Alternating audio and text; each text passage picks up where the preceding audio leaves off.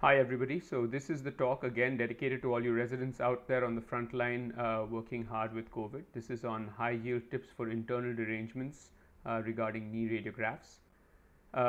The purpose of this talk is to give you an idea of high yield findings in knee radiographs, and it's essentially for those situations where you're looking but you're not seeing anything, or you see something subtle and you don't know what to make of it.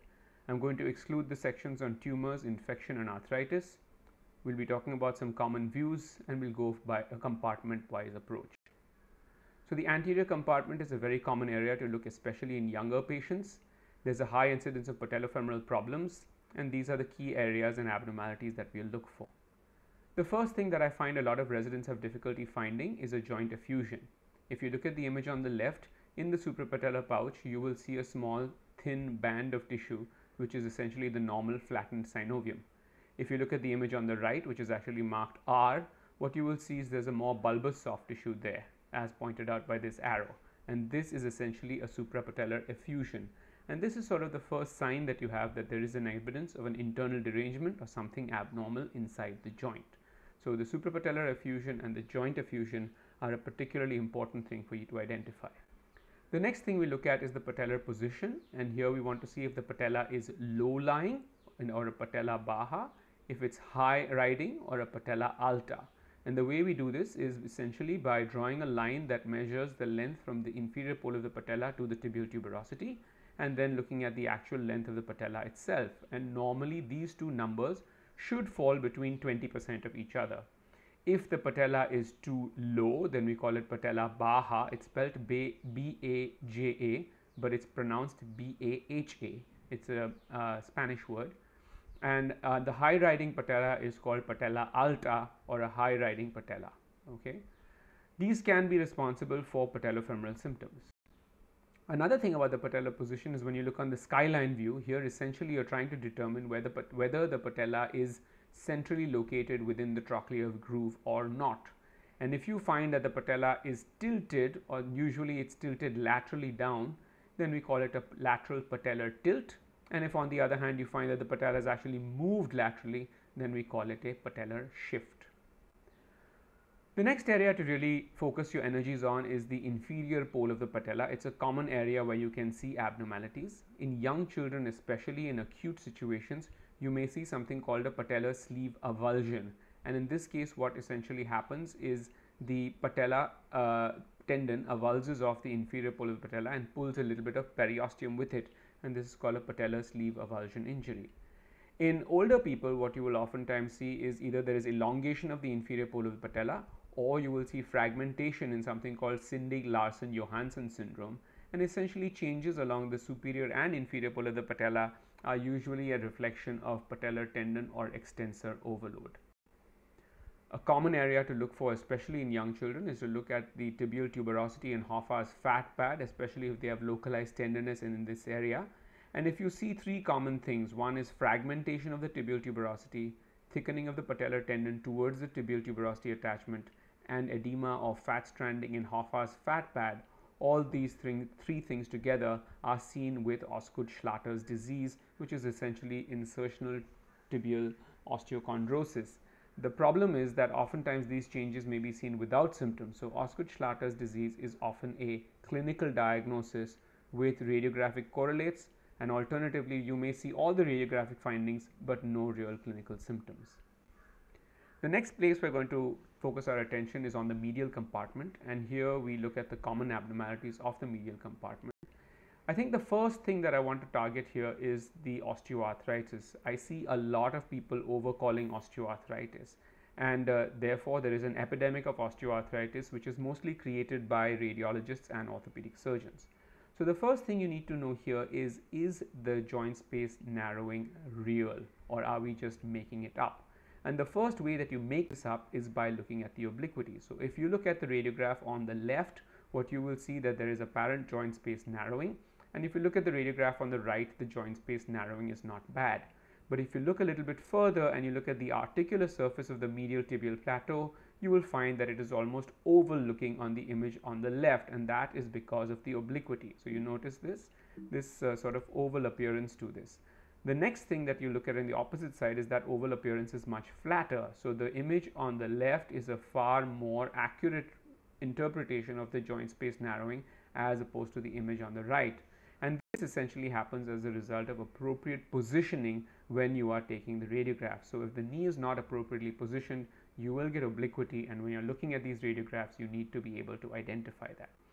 Another way of determining whether joint space narrowing is real or not is looking at a comparison radiograph. As people get older, this is obviously more difficult because you may have symmetric arthritis. But a comparison view is usually a great way to look for medial compartment narrowing, especially in patients who have unilateral symptoms. The third and probably one of the most important ways to look for joint space narrowing is to take note of the presence and absence of weight bearing. So the images on the left are of the knee radiograph of a patient when they were lying supine, and you can see that the joint space narrowing is not so bad. But when you look at the images on the right, you can see that there's marked medial compartment narrowing more so on the left than the right, and this is basically because of the weight bearing. So a weight bearing radiograph is really important for you to look at whether or not there is real joint space narrowing. Now, once you're convinced about that, you can follow what's called a standardized Kellgren-Lawrence scale, and you can grade the osteoarthritis from mild, moderate, and severe. So the key things to take home about the osteoarthritic component is it really osteoarthritis? And that you can do by checking the obliquity, looking at a comparison view, and weight bearing. So please be very careful before you start this epidemic of medial compartment osteoarthritis. And then once you're convinced it's real joint space narrowing, try and determine what grade it is. Other things we're going to see in the medial compartment, sometimes you will see something at the medial epicondyle, which is a small little area of ossification or calcification. If this is more acute with thickening of the medial collateral ligament, this can be an acute medial collateral ligament osseous avulsion or a Pellegrini Stieda lesion. If you see this more chronic sort of ossific appearance without thickening of the collateral ligament, then this could be a situation where somebody has a chronic MCS injury. They could lead to chronic instability, and then this could lead to chronic osteoarthritis. Rarely what we found in some of these cases is that there is just localized intense tenderness over there which comes on very suddenly, in which case it ends up being an acute calcific tendinitis or calcific periarthritis. So this is an important area for you to look at. The next thing is the osteochondritis dissecans lesion. Now this is most commonly seen at the inner aspect of the medial femoral condyle as a small lucency. So it's important to identify this.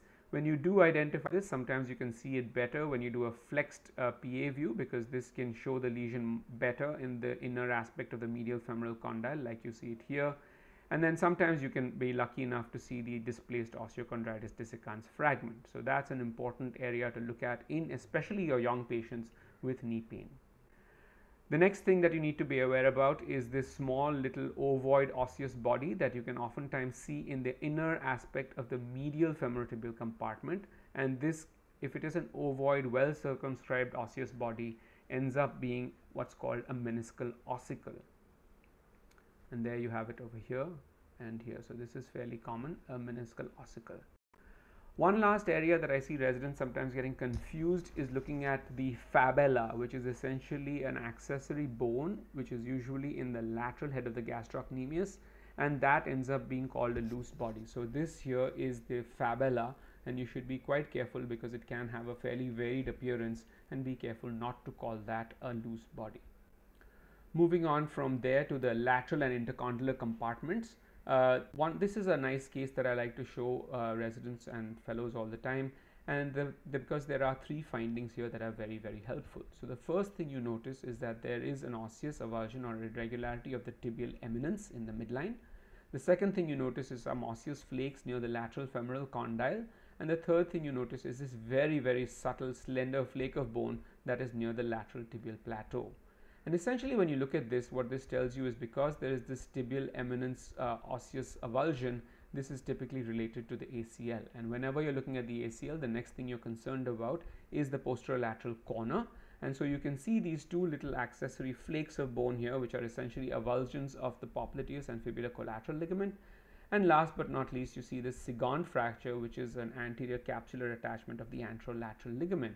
So here on a radiograph, without doing an MRI even, you already know this is an ACL injury, which is likely to have posterolateral corner instability and even anterolateral instability to some extent. So this you can see confirmed, the subtle Sigon fracture on the You can see all these three findings on the CT, and this is the subsequent MRI, where you can see the typical translational bone marrow edema pattern from an ACL injury, and along with that you can see osseous avulsion of the tibial attachment of the ACL with the ACL ligament itself looking intact, as well as osseous avulsion of the fibular-collateral ligament and popliteus. Okay. Another subtle finding of ACL injury is the deep sulcus sign, and essentially here what you can see on the image on the left is there's depression of the lateral sulcus terminalis of the femur, which you don't see on the image on the right. And this is a subtle finding, and comparative views are helpful. Sometimes you can find the subtle finding on both sides, so don't bank everything on this, but it's a good clue that something could be wrong with the ACL. Another subtle clue of ACL abnormality is when you see anterior tibial translation, and when you want to look at that, essentially you can draw a line that parallels the patellar tendon, and along with it a line that parallels the anterior cortex of the tibia above the tibial eminence. And this V that you get over here in a patient with tibial translation will get narrowed, and so narrowing of that angle is oftentimes a good clue that somebody could have anterior tibial translation and anterior cruciate ligament insufficiency. Getting on to the last issue, which is the posterior cruciate ligament, these injuries tend to be fairly innocuous. Patients have the injury, get up and walk off, and then they present after a while saying that they've got chronic leg pain. So here, or knee pain, and here the important thing is to look very carefully for a subtle osseous avulsion of the posterior cruciate ligament, which you can see over here, and the comparative view on the left where you don't really see that. The other way to look for posterior cruciate ligament laxity, because oftentimes we don't have an osseous avulsion, is to do a flexed weight bearing view, essentially where you flex as somebody is sitting at 90 degrees kneeling on a chair, and you can compare both sides, and what you're essentially looking to see if the femur is moving downwards in relation to the tibia. So here you can see on the image on the left, the femur has the image to my right, so you can see the image on the left where you can see that the line that goes through the tibia, so the central shaft of the tibia, essentially intersects the patella, whereas the one on the opposite side, which is to the right, goes above the patella, indicating that there is inferior migration of that femoral distal femur, and indicating that the PCL is lax and there is posterior laxity. So in summary, what we've done is we looked at some high yield radiographic tips for internal derangements. We've learned how to look for joint effusions, which is an important clue. We've learned to assess the medial compartment and discuss the importance of not overcalling medial compartment osteoarthritis. We've discussed the issues of young patients and the patellofemoral compartment, as well as the OCD lesions. We've talked about the ACL findings, which are the Sigon fracture, the crista terminalis depression, the posterolateral corner injuries, and ways to look for anterior translation. We've talked about the medial collateral ligament and the Pellegrini Stieda lesion, as well as calcific tendinosis or calcific periarthritis. And last but not least, we've talked about the posterior cruciate ligament, bony avulsions, as well as translation of the tibia. So with that, I'll stop this. I hope you guys stay safe, and I hope this helps you a lot. Thank you.